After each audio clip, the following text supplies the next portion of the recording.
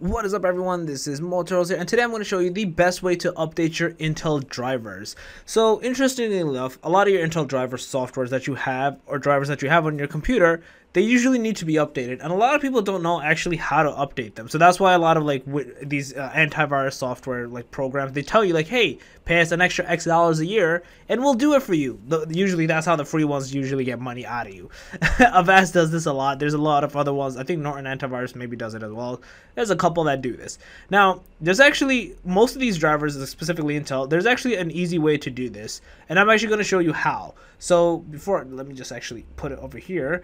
So they actually have a driver and support assistant that you can download on your PC itself. It literally does a run every other day or every hour or something of the sort, where it knows when there's an update available for your PC, and it tells you which device and driver it's for, and it literally does it for you. You can see this is basically my system itself. It has all my audio, network, memory, storage, graphics, and processor, and it tells me which one needs or doesn't need an update, and it does it for me. So you can see over here, there's one software update available. It's for my wireless Bluetooth system for the Windows 10, for my Windows 10, and I can literally just update this driver, and it'll essentially update it.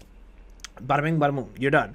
That's literally it. There's so many. I remember before finding this, when I finally found it, I was like, oh my god. And there were so many drivers that did an update. And again, it's just not a Windows function where the Windows does it for you. It's not like a Mac ecosystem where everything just works because Mac just updates everything.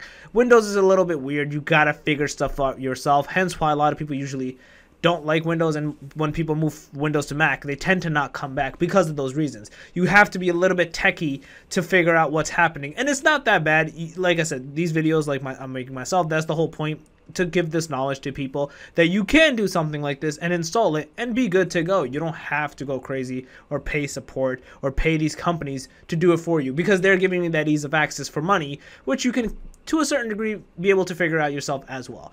So yeah, you can literally just download it here. It'll download, it'll install. It might tell you to restart your computer, but again, you'll have the latest driver version installed on your computer.